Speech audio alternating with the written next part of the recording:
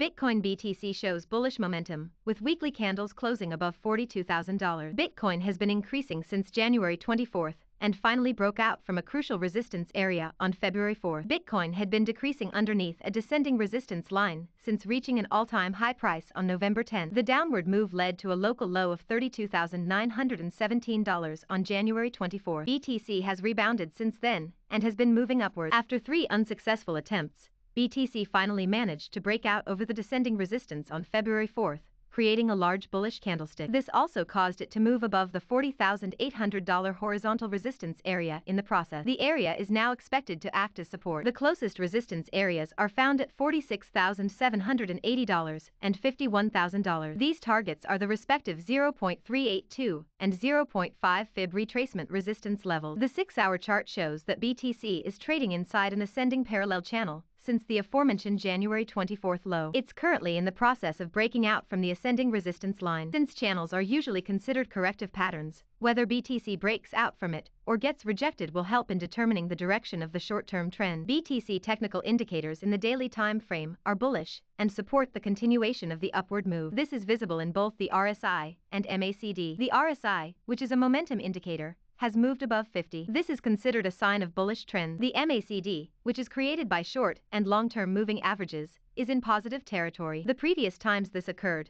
a significant upward price movement followed. Readings in the daily time frame suggest that BTC will break out from the parallel channel. In this case, BTC would likely increase toward the previously outlined resistance levels at $46,780 and $51,000. For BN Crypto's previous Bitcoin analysis, click here.